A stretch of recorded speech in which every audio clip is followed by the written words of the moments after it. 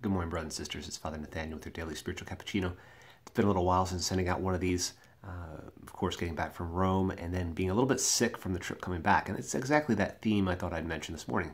How do you deal with sickness?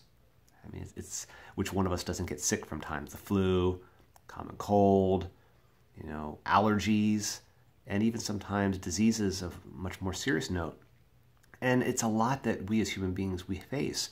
The Lord Jesus understands that. He came to share our own lot. He came to share not sin, but yes, the wages of the body. He did share. He felt suffering. He felt pain. I imagine he had the common cold before. We don't know that from Scripture, but he did suffer in the body in so many ways, so why not?